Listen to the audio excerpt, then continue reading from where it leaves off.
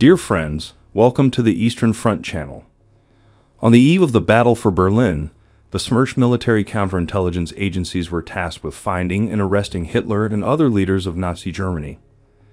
After the capture of the Führer bunker on May 2, 1945, and the detention by the Smersh authorities of the SS men who were in the bunker and tried to escape from Berlin, a painstaking collection of information about the possible locations of all the top leaders of the Third Reich began. Among the witnesses of the last days of the Nazi Führer were personal pilot, commander of the Führer squadron Hans Bauer, and some sources, translators mistakenly listed as Hans Bauer. Today we will continue to study the testimony of Hitler's personal pilot from the declassified archives of the FSB of Russia. You can also get acquainted with other parts of the interrogation on our channel. So let's continue. Page 5. Around April 18, Field Marshal Keitel and Colonel General Jodl left because the catastrophe became obvious and it was necessary to organize all forces to protect Berlin. They left for help after Hitler categorically stated that with his participation a decisive battle would be given in Berlin, and that he himself would share the fate of Berlin and stay here. Before that, we still hoped that someone close to Hitler would be able to persuade him to leave the city, but everything was unsuccessful. Then they began to send everything possible from Berlin in a hurry. I had to use all my planes. Every night, 4 to 5 planes loaded with cases, luggage, and people flew from Berlin to Berchtesgaden. The most difficult thing was to keep in touch with the planes and get them back. The sending of archives and documents was supervised by Obergruppenführer Schaub, Hitler's personal aide-de-camp. He also burned Hitler's personal documents in the courtyard of the Imperial Chancellery. I carry out the sending of aircraft from the airfields of Schönwald and Gatow. Around 17 or 18 April, a message was received that this airfield would be occupied in the near future.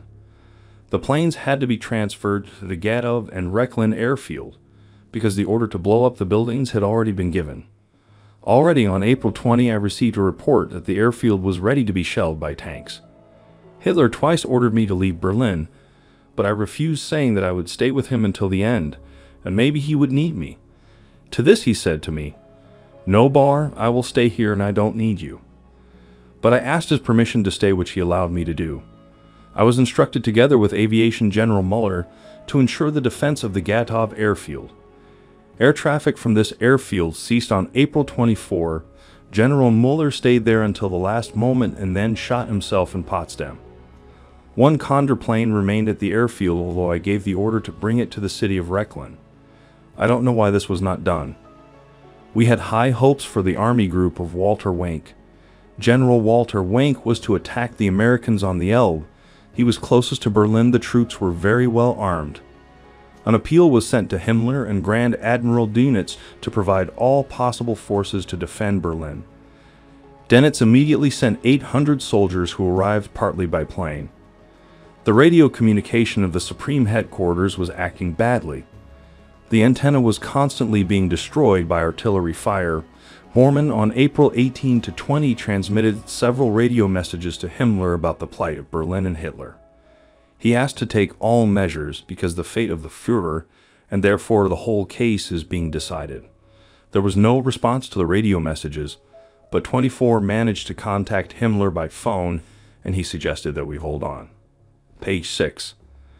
The movement of Wenck's army to Berlin was stopped by Russian troops, who gathered large forces against his group, and dreams that Walter Wenck would be the liberator of Berlin collapsed. General Weidling, General Bergdorf, S. of Brigadeführer Gonk, and Bormann reported to Hitler about the military situation. One of the U-52 planes that took off with the archives on April 20 at 4 a.m. was captured by the British and planted in the city of Cologne. I don't understand how this happened. The commander of the plane, Major Gundelfinger, should have definitely informed me by a special radiologist that the British fighters had captured him. At 9 o'clock on the evening of April 22, Colonel von Bülow informed me that Hitler had summoned Colonel General Schörner to his office. He should be at 10 o'clock.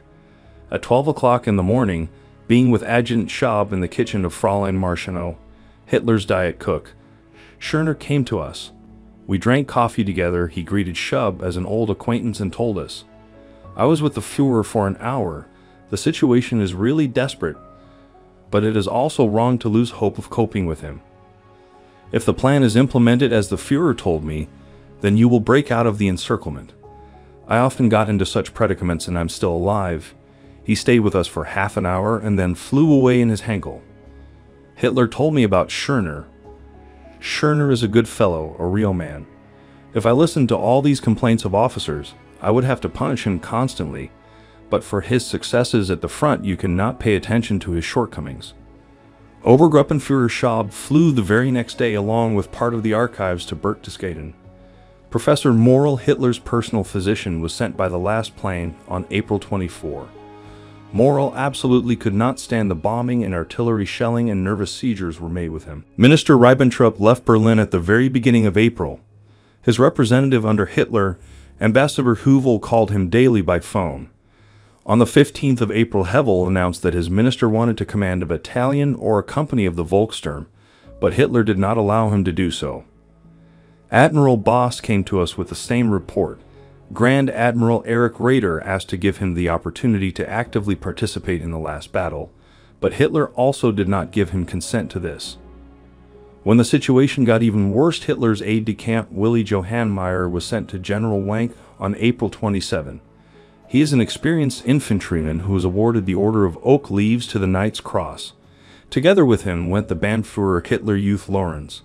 The next day, Hitler's adjutant von Below left in the same direction and with the same tasks. He informed us that he had reached Potsdam and demanded a plane from Rechlin.